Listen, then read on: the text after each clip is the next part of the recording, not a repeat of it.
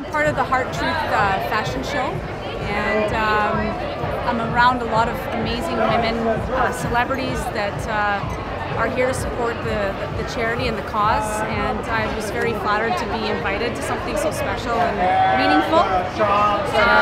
And very interesting enough, tonight, walking in with a bunch of real models here, we were all joking about ourselves. Well, now the real models have walked in, but then we saw them and went, oh, okay.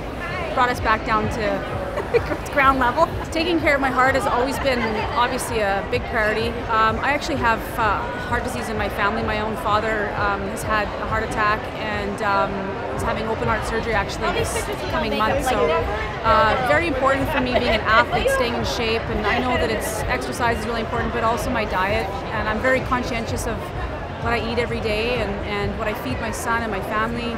But a little bit of everything, you know, you need a balance. I don't want to be obsessed or crazy, but I think eating healthy, and I think what's also good for your heart is being happy and finding happiness in your life. And it's not about material things, it's about the little things in life and being grateful for that and finding happiness in those things.